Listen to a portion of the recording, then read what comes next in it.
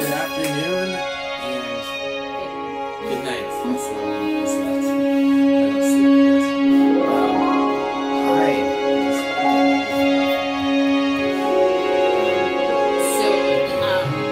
We had cleaned your mom, so we have a separate sorry about that. Yeah, I did it wrong. So today we are actually going to talk about my story, actually, through going through an addiction to porn, and yeah, I'm just gonna share like what happened, and then how I got free. So.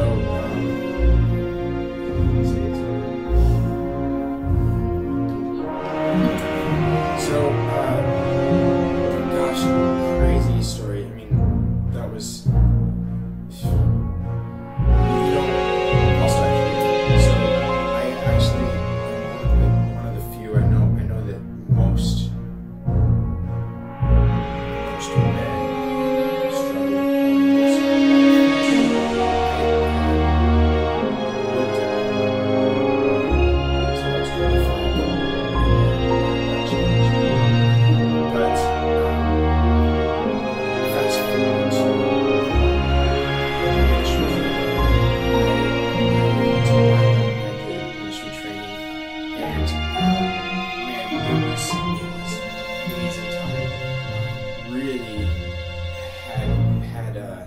the most amazing experiences. I went all across the world, went to 7 different countries, or no, this 7 You went to 5 continents. 5 continents. I have 2 more to go to all the continents. Share the gospel, healed the sick, prophesied, preached the gospel, and saw people saved, delivered, everything. It's really, really amazing. And really like a mountain time in your life, huh? yeah, really a mountaintop. Hey, Melody. Hey, when I went out to like, I actually left and went on staff. I had $2,000 in my pocket and no supporters as a missionary, and I was on staff at YWAM for 2 years.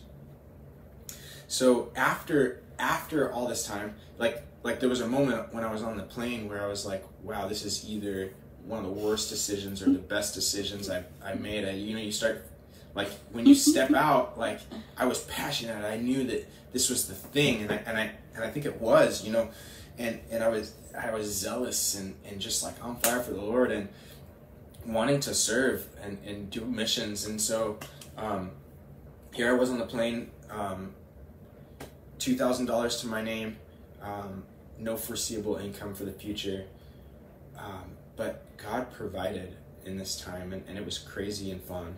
And but there was this is kind of an interesting story. There was a moment where I realized, man, I've accomplished almost everything that I imagined possible. Like nothing. Like I've done everything that I thought would take a whole lifetime to do, to accomplish. And I was, in my, late 20s, and it actually felt like really. It felt really sobering almost, because I was like, what do I do now? And I felt like the Lord said, you got to dream bigger. And that's what the Lord does. He's like, there's more for you. But interesting thing happened towards the end of the 2 years there. There's not a moment that I can really imagine. Yeah, right? Mm-hmm. There's events that happen. So something that there's a couple things that happened, and some of my worst fears actually also happened in that time. There was a moment where I was in a train station with a team of people, and towards the end of my time working with YWAM, I started running out of money. Like, my support just wasn't coming in, so I didn't have any money anymore, and my friends were actually getting tired of like helping me out financially, and I was in this train station, and if I didn't get help, I was in London at a train station, and no one wanted to buy me a ticket on my team, and I was like, I don't know what I'm gonna do. Like, one of my bigger fears in life is being lost and not having a way home, and being homeless basically.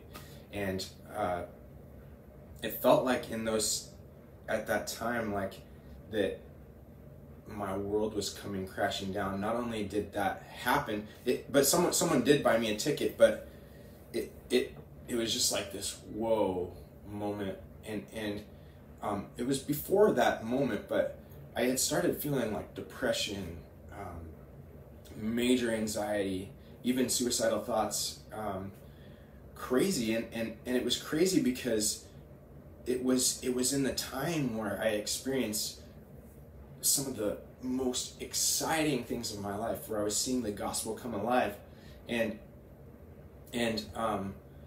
I actually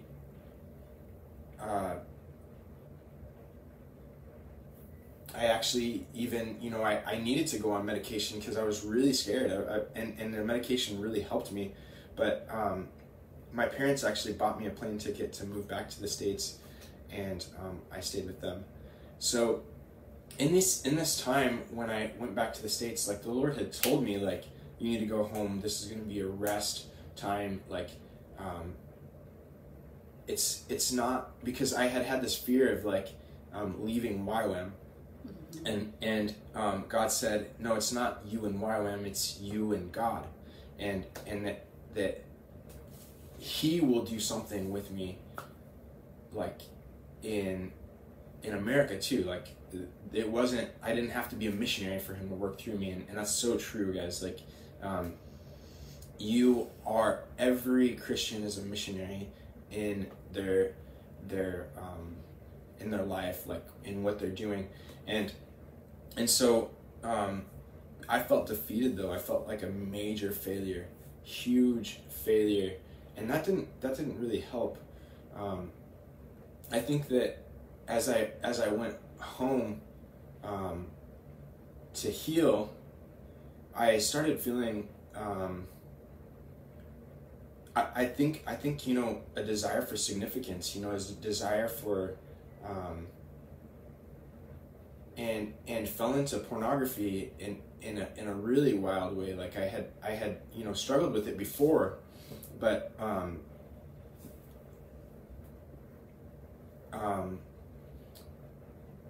like, this went deeper. So I really messed up. It just got worse and worse, basically, and I thank God for like what he did, like, spare me from, but I went to depths of like that is just terrible. Like, and during that time, I always had the desire for God, but I just felt so stuck. And He had healed me even from depression and suicidal thoughts that like went away and never came back. But I felt I was kind of stuck. And so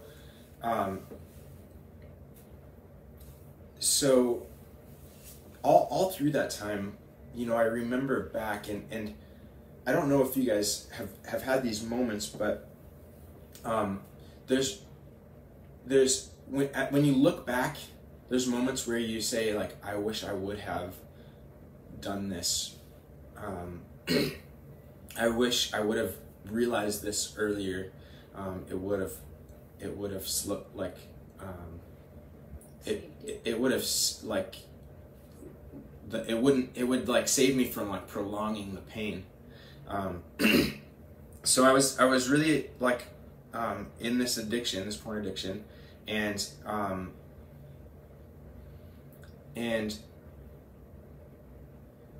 I'm gonna get to the good part here. Like I would like try so hard to quit, you know, and 1 week would be like great. Well, it didn't feel great, you know, because like you fail, and I the whole time I was asking the Lord for his empowering grace. I prayed like, what is your empowering grace, Lord? I know that like we were saved unto not to strive to change, but to live in freedom. Like we're saved by grace, and it empowers us to live righteous, right? We're not saved so that we can try hard to live free, right? Though life has struggles, I do believe that. Like, and the Bible talks about like walking through the valley of the shadows of death. It's not like skipping over, not trying to go back, but walking through it. So sometimes we have those moments, but when I started dating Monica, I knew that a friend actually was like told me, and I wanted to come clean to her. I didn't know how I would, but I eventually told her everything, and that it was actually a night where I just like confessed everything to the Lord. It was divinely orchestrated. It was crazy. Like I actually woke up at 3 a.m. And then Monica had woken up, and that's when she, like someone had told her something about me, and so, man, that night I like sobbed and was repenting, crazy. Like I had come to the end of myself, and I actually told her, hey, like, you know, I know we started dating and you didn't know this, so I release you from our relationship, and so she never came back, but no, she was amazing, and was like, well, no, I'm just like, I'm blown away, you know, she's an amazing woman, but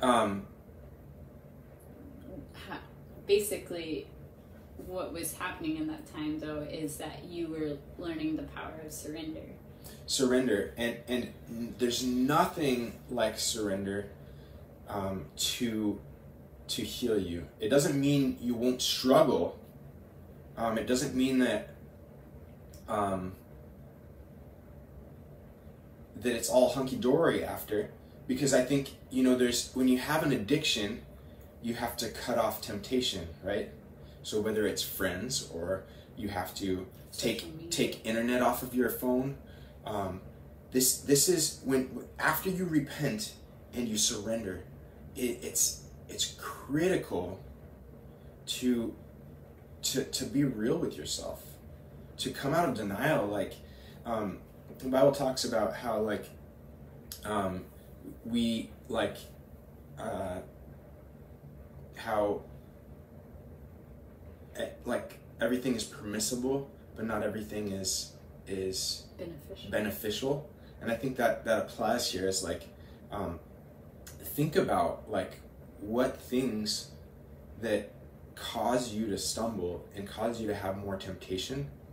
It's not worth the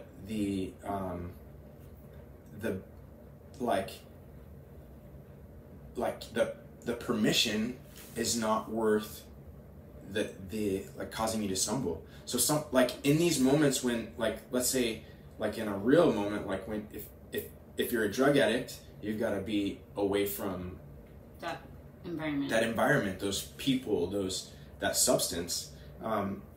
It's the same with pornography. That like I think so many people are trapped because they don't take radical change. They don't get real with themselves. Like they keep that computer unprotected when they know that when they're in this one place and when they have internet that they'll be tempted, right? Or whatever it is for you, you know, like the moments where you're weak. And so, you know, there's the radical healing. Like I one night and it all ended. One night. Can I add something too? It's also like really important. I'm really passionate about this because I've not worked through like a porn addiction, but I've walked through getting free from like perfectionism and in the same, it's the same thing in the end. Yeah, and it's the same thing in the end. And as you're pursuing freedom, the big thing that you want to watch out for is being aware of what's motivating you, like making sure that you're not being motivated by shame or self-hatred or something of that sort that ultimately is tearing you down, condemnation. It's not sustainable. No, it's not sustainable. You'll just keep falling into the cycles. We have to be motivated by grace, ultimately. Think about this. Like, if you're, like, whipping yourself every time, like... you fail, then, like, how are you going to get encouraged to move on? Like, you need to be encouraged. You need to be loved through something. Like, think about Jesus with the woman at the well. What did he do? He loved her to healing. He didn't say, you bad woman, like, go... Naughty. Yeah, naughty. Like, you should be ashamed of yourself. No, and that's what we do to ourselves, right? We say, you should be ashamed of yourself, you know? How could you do this? You know, so loving yourself is huge. But, like, I want to say this, too. Freedom is truly free. Like, the gospel is too good to be true. It really is. It's like, all the good things are for us. You know, we have hard times in life, but God is saving us from the things that, like, kill us, right? And, like, all the good things are for us, like, as Christians, like, as humans, actually. He says he makes the good, like, rain on the evil and the good. What did he say? He makes it rain on the evil and the good. He makes it rain on the evil and the good. So he loves humans. He loves you. He loves... he loved Hitler. He loved Hitler. You know, I think we'll be really surprised who we'll see in heaven because his grace is radical.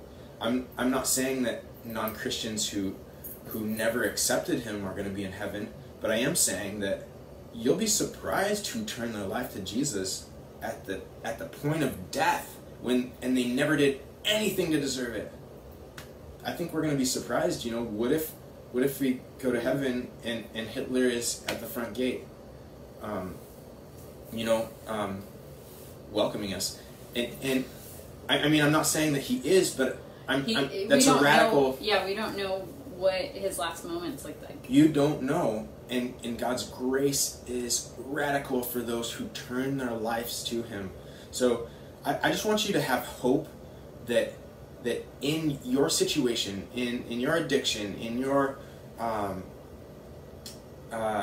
whether it's fear, whether it's drugs, whether it's sex, whether it's there's no shame. It's gonna be all right. Like, you can love yourself to freedom. Like, your whipping yourself is not gonna help. Like, you're gonna be free. Like, there is freedom. There is so much freedom, and sometimes it takes going through hardship, but God is gonna show you the way. So that surrender, just laying it down and saying, God, I cannot do it anymore, is so powerful. I'm telling you, like, you're gonna have major breakthroughs with simple truth, like unloading burdens.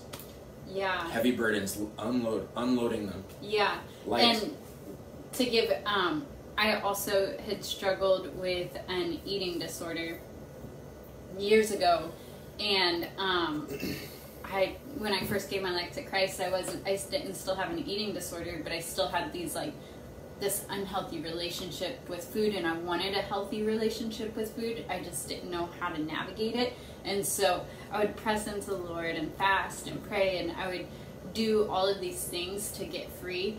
And whenever I actually got free, I just surrendered. I stopped trying to change myself. I stopped trying to fix myself, and it's been like 4 years, like zero, like any of it. You know, I think sometimes we run from the invisible fear, and I'm